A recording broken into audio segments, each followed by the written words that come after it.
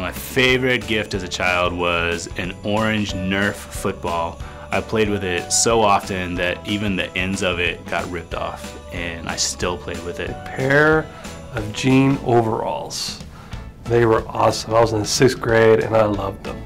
My favorite Christmas gift as a child was probably whatever basketball jersey I got that year. So I would get Hot Wheels and toys like that. That would probably be my favorite. I wanted a football and a kicking tee. And when I got that gift, I was so excited about it. My favorite Christmas gift as a child was a guitar.